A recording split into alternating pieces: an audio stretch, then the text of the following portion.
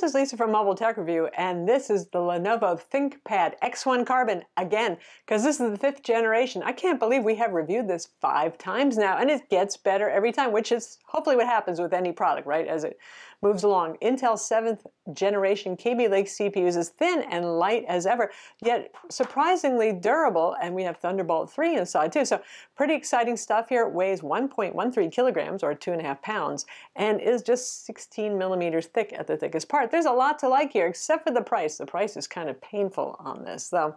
Typically with the Lenovo's, 5 months from now, it'll go down. I don't know if Lenovo appreciates me telling you that, but that usually is the way it rolls, but can you wait that long? I don't know. By the way, happy St. Paddy's Day, wearing green for Irish power. No, sorry, I am not Irish, though. I'm Scottish and Danish, for those of you who've been wondering, but who doesn't love St. Paddy's Day? Anyway, let's look at it now. So here it is, the katana knife of business Ultrabooks. You gotta say, even if you're not that much into the ThinkPad look, though I kind of do like the ThinkPad look, that's pretty darn sleek looking, right? And it's a timeless matte black, as always with Lenovo. Very thin, very light. It may open to 180 degrees, but that doesn't mean that it does 360 degrees. It doesn't go farther than this. It doesn't even have a touch screen. The X1 Carbon is completely non-touch now with a matte display. We'll talk more about the display later. If you want the convertible thing, if you want the touch, if you want the pen, there's the ThinkPad X1 Yoga that we reviewed, and we'll be reviewing the upcoming generation too that's also refreshed with Kaby Lake. So what's new here? Well, good news is we have a normal keyboard. Gone are the days when Lenovo used to mess with the keyboard, right? No strange little dynamic strip or anything like that. Really lovely as ever with Lenovo. Great tactile feel, nice travel. It's fairly quiet keyboard. It's a dream to type on. It's backlit. Unless you're coming from like a 4 or 5-year-old ThinkPad, the thicker ones that had even more key travel, you'll probably find this instantly familiar and very comfortable. If you are coming from one of the really older ThinkPads, you'll notice the key travel is certainly shorter. To make something this skinny, it has to be, but it's not terrible. It's certainly definitely a better keyboard than, say, the XPS 13 has, I think, for most people who enjoy touch typing, and certainly the LG Gram, the Samsung Notebook 9, other thin and light ones. Trackpad right here, it's a Microsoft Precision trackpad. Usually Lenovo goes with their own Synaptics drivers, very full-featured drivers and stuff. This time they've done that, but there still are some Synaptics enhancements. It's a fine trackpad, except for the fact that it'll just suddenly stop taking input. It won't track this, it won't track taps, and then it'll come back again. And I find if I just go fiddle with the settings and then come back in, it works fine until I reboot again. So clearly they need a driver update for that, and that's unusual. It's probably because this is their first foray into the Microsoft Precision trackpad, which is built by Synaptics. NavPoint pointer, as always, for you traditionalists in the ThinkPad world, with dedicated buttons up here, and we have the fingerprint scanner right over there. And now a word from our sponsor, Unity. When I checked this app out, I ended up actually really liking it. What is it? It's a media server for each one of your devices, Mac, Windows, iOS, Android, so no more having to figure out what video is on which device and transferring them all around, no using Dropbox, no worrying about security. Just install it on all of those devices, and from any one of them you can then access and look at photos, look at iTunes library, play videos, that sort of thing. Pretty neat. It's free if you use it on the same Wi-Fi network, and if you want to use it remotely, you are going to have to pay a fee, but for home use, it is actually even free too. So be sure to check out the link in the description down below, because they're giving away a set of Polk Audio speakers. Pretty nice. That's if you sign up for a free Unity account, and you can also get a discount if you want the pay-for version. So this is a dual-core 15-watt Ultrabook. This is not a quad-core workstation. Obviously, it's something this thin and this light's not going to have 4 cores. You have Intel HD 620 graphics, Intel 7th generation Kaby Lake CPUs. We have the Core i7-7600U, 2.8 gigahertz. That's a little bit fancier than the usual 7500U that you'll see in most Ultrabooks, and it's the only option right now that Lenovo lists on their website, though I'm sure others are coming in the future. New for this model are 2 Thunderbolt 3 ports, not 1 but 2, and the charger plugs into one of them, and you can use either of them. That's the good news. I would assume that this is 2 PCIe lanes, which is true of just most all Ultrabooks. Only bigger gaming laptops and workstations have the full 4 lanes. It's just not enough room on the motherboard. Still, it's nice to have. I don't think a lot of people buy a ThinkPad and say, I'm going to hook up a Razer Core and a GTX 1080 anyway, but for future Thunderbolt peripherals, for using Thunderbolt docks, display out, you've got it all there. For legacy ports, we still have two USB 3.0 ports considerately, one on each side to suit right and left-handers, so that's good. The usual headphone combo mic jack. And there's a little proprietary port for the Ethernet dongle. It's interesting they didn't just go with Thunderbolt 3, but I guess they didn't want to use up one of those ports for Ethernet for you. And there's a full-size HDMI. So modern, pretty well equipped, just what we would expect. And on the back, under itsy-bitsy little door, there's a little tray for a microSD card slot, the kind of they have to pop open with a paper clip, and the optional nano SIM card slot if you get the one with the X7 LTE-A Qualcomm 4G modem inside.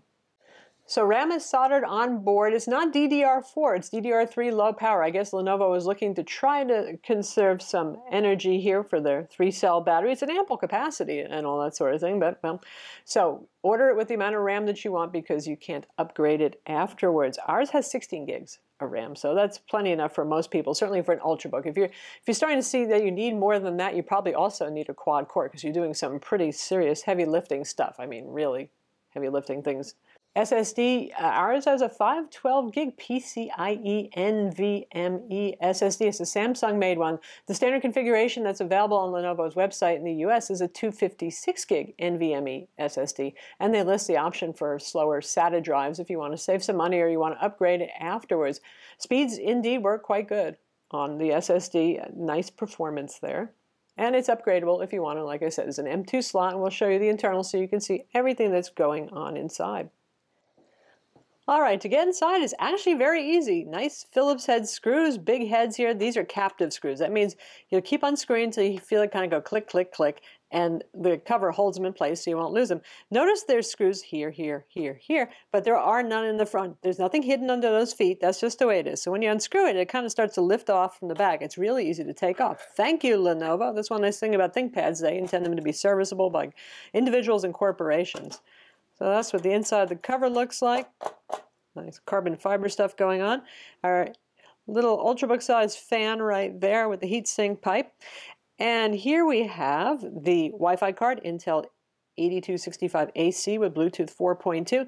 This is the M.2 SSD. You can get it with either SATA if you're going budget or a PCIe NVMe. It should be the same motherboards if you want to upgrade a SATA one to NVMe later for faster storage, you can do that. RAM is soldered on board on this. As with most Ultrabooks, the battery takes up a whole lot of the space inside.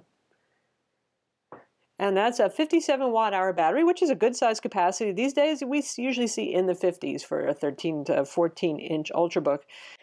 Now notice there's another connector over here. I suspect that's for the LTE-A option. We do have the SIM card holder here. I believe that's there no matter what, even if you don't get it with LTE-A, and that would be likely the socket for that. No antennas or anything running from there either. I don't know if in the United States that option will be available for 4G LTE. And lastly, the speakers are facing pretty much at the user. They're facing down but forward at the same time, which is a good idea. These are Dolby speakers, and boy, Lenovo actually gets pretty thick in full audio. These certainly sound better than the competing LG Gram 14 or the Samsung Notebook 9 13-inch with their anemic little speakers. Of course, they have a little bit more room and weight to work with here.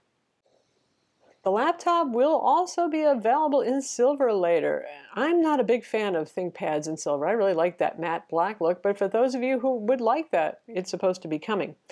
The display is a 1920 by 1080 full HD matte display, and you can see they've gotten rid of that kind of permanent screen protector overlay thing that made things look murky and icky.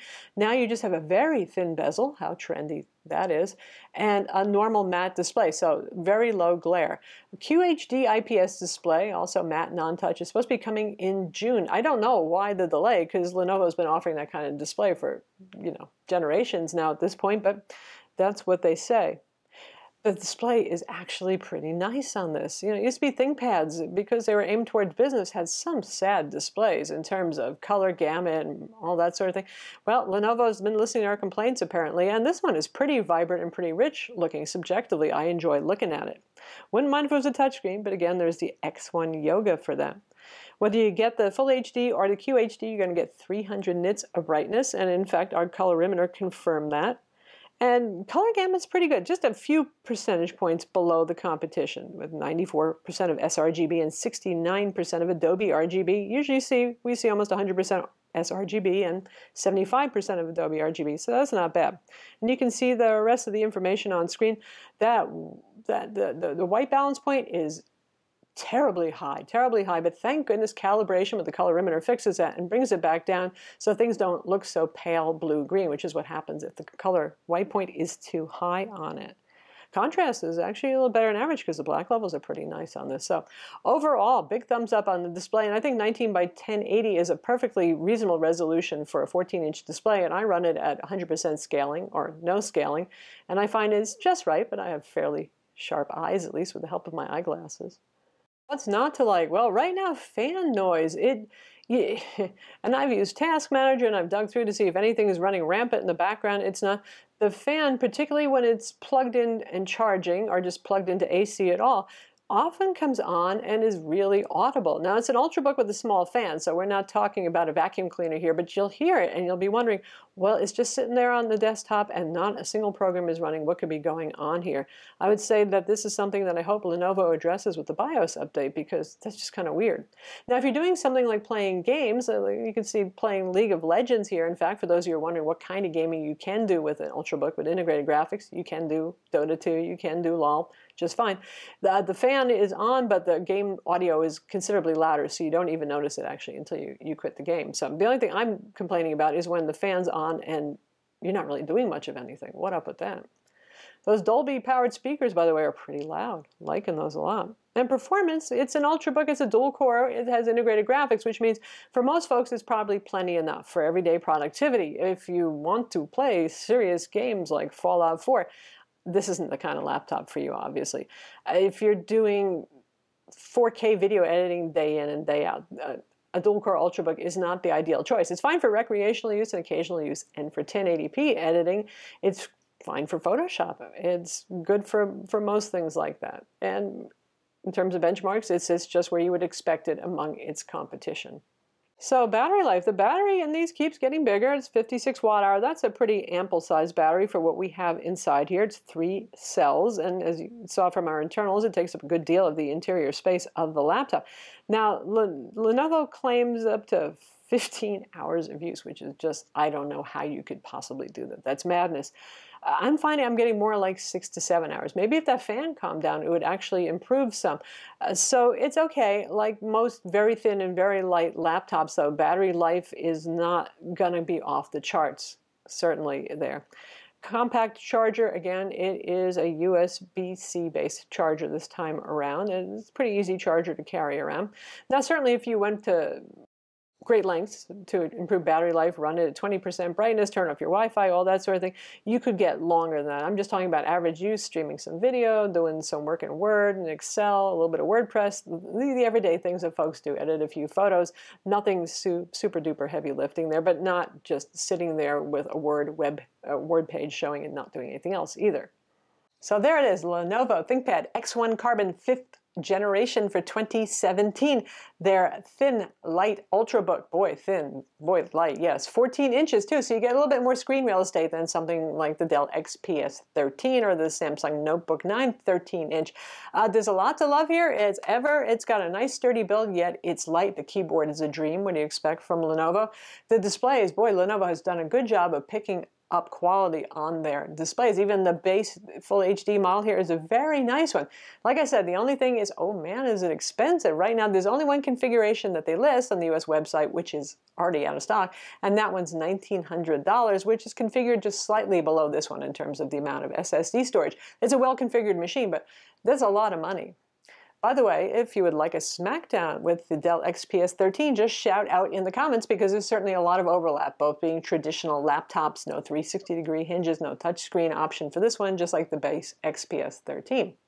So in sum, what's good for it? What's this good for? It is good for those who are looking for something super thin and light with a slightly bigger screen than average, yet that's fairly durable. So if you like that LG Gram, if you like the Samsung Notebook 9, but the amount of flex that's designed in those to be even lighter than this, a half pound or more, creep you out a little bit, or you just want, you don't want to have to worry about this thing when you throw it in your bag, that's a big plus. You get a good display. You get a best-in-class keyboard here. And you get pretty good upgradability as Ultrabooks go, but not the RAM, but you know, you get fast PCIe NVMe SSDs. Those are the things to like about this, and no bloatware too, because this is a business-oriented laptop. So Lenovo doesn't throw any junkware on there whatsoever. What's not to like? Well, obviously the price. I'm not sure if you'll be able to get the LTE option in the US or what countries will have it and won't have it yet. RAM is not upgradable. The trackpad drivers are a little bit wonky, but I'm sure they'll fix that. The real thing that's bothering me though right now is the fan noise. Hopefully that'll be addressed in BIOS too. Battery life, it's okay. It's not stellar despite Lenovo's claims. I'm Lisa from MobileTechReview. Be sure to subscribe to our YouTube channel for more cool tech videos, and thumbs up if you like this vid.